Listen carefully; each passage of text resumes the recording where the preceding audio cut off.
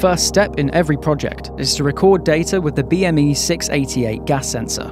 You can record your data using the BME development kit, which comes with 8 BME688 gas sensors. But before you head out into the field or lab to record your data, the dev kit board has to be configured. This step prepares the board with the right configuration for your recording.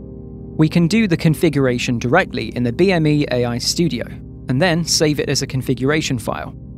This configuration file then goes onto the SD card of the board. Once turned on, the board will automatically read the configuration from the SD card. So here we are in BME AI-Studio, in a newly created project. As you can see, I don't have any data in my specimen collection yet. Let's configure our board so we can record some gas data for our project.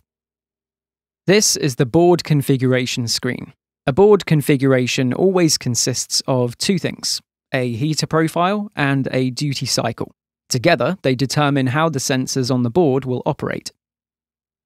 The heater profile defines which temperatures the sensor will reach during one scanning cycle, while the duty cycle defines how many cycles the sensor will scan or sleep. For more information on this, you can always hit one of the question mark icons to jump into the corresponding section of the documentation. When starting a new project and for a first round of data recording, we recommend to use the default heater profile and duty cycle. For that, simply make sure you have Sensor Board Default selected here at the top of the screen. As you can see, the default heater profile HP354 will run through different temperatures between 320 degrees Celsius and 100 degrees Celsius, and takes around 10 seconds to complete.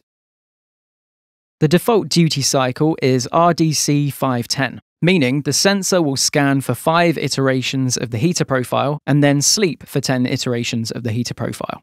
This means it will take around 150 seconds to complete one duty cycle.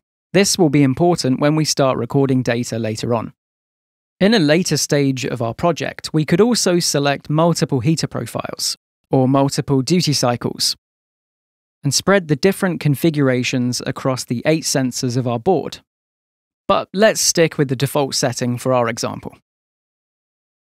Select Save to File and select a location on your hard drive. I like to save it directly within my project folder.